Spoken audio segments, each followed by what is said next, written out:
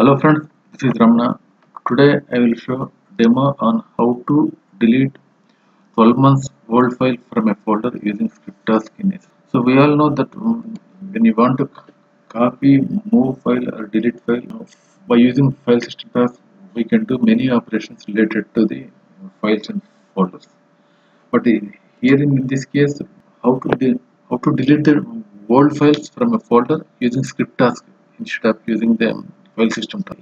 If your company is product based company and there are many files getting loaded in your FTP task from the customers from third parties to process all these things.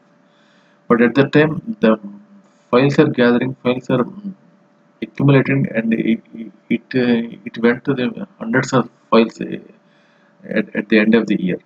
So at the time, as per the requirement, business requirement of the particular company, they want to delete particular files for every 3 months, 6 months, 9 months, or 12 months. And, they have developed one package. They used to run the package every 6 months as per the requirement. So this is in this demo I will show how to delete the files 12 months old file, that is more than 1 year files, how to delete from a particular folder using script task in SSIS. So first I will show what are the folders I have. This is my files test sample directory. In this there are different files are there, and the last modified date it comes to one notepad file is there. It is now November 2021, and other files are there in January, February, like this CSV file or text file. Now by implementing the more than 12 months file, I used to delete this one. So later we will look into the other files. For that, I'm directly using the script task into the control pane. Double click. We need to write some code here. Directly, we don't pass any read-only variables or read-date variables. Directly, we go to the edit script. Yeah, now it is opened. First, you need to add the system.io namespace, which is dealing with files and folders in your system. System.io. After that, you directly go to the code, public void main code. Here, you need to write some 4 or 5 lines of code. First, I am declaring the string and calling for filePath is my variable name, string variable, and I am assigning the path we need to delete. In this case, we already shown this is the path. Within double quotes, I need to mention the path. Afterwards, end with semicolon. And next one I am passing here. I am declaring the one string array type variable.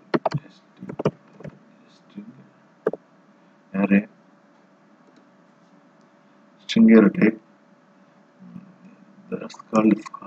I'm mentioning as the files as the variable name is equal to directory. So this variable is to store the files from the file path variable. If you want to store, you need to declare the array type, array data type. Get files. Get files from file path.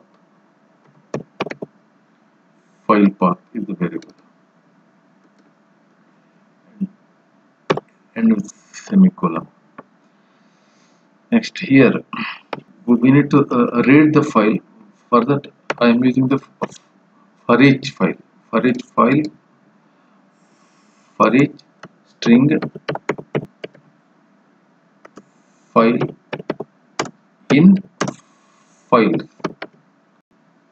This file is related to string variable, and within curly braces you need to write the file info fi new file info and mention the file. If fi means file info. If fi dot, there is so many methods are there. Fi dot last write time. Fi dot last write time is greater than, is less than DateTime.Now. DateTime.Now meant today's date. DateTime.Now add months. How many months you need to add? Mention the number. How many months you need to you have to mention. I am here mentioning the 12 months. This is the key point here. Fi means file info. If file info is last write time.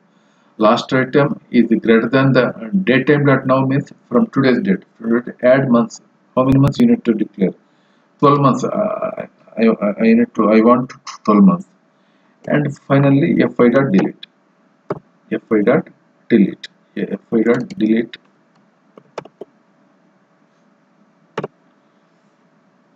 So this is the code. Just you need to save this code. And once again I'm telling. First I'm declaring the file path and declaring the path where your files are located, and I'm adding the string variable files directed to store all these files from this file path. For that I'm using the foreach string file in file. FileInfo is the class. We need to use methods that are having in the FileInfo is less than the DateTime. Now add months. We need to mention the how many months you want to delete here. -1 to -12. If you want to delete 9 months, if you want to delete 1 month, you need to mention like that. I am saving this code, closing, and okay. First I already told here when you check the last 12 months, it is showing only one file, that is AdventureWorks, this one, which is on November 17, 2021. So I may go to run the package. Yeah, it is run. So that AdventureWorks November file has been deleted. If you want to take 11 months, so this course file also deleted. I'm changing the script and change the number of months to 11, and let's see what happens.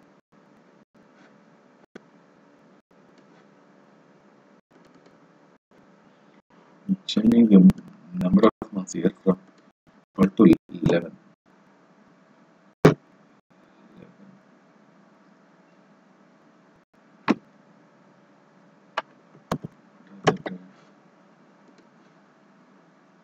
January, 11 months in the sense course file is deleted. It's 1st January 2022. Today it's December 28th. Once again, make sure this course file name is course file. It is January 19th. It's been created. Now, after running this package, that file has been deleted. See here, there is no course in the document. So this is how you need to write the script task to delete the file. It's very much easy. Just you need to declare one variable and paste that path. After that, you need to write some string variable to store the directory in that string variable. afterward you need to submit if condition. Last write time is greater than the DateTime.Now, and mention the number of months. -3, -4, -12, whatever it. Thanks for watching the video. Thank you very much.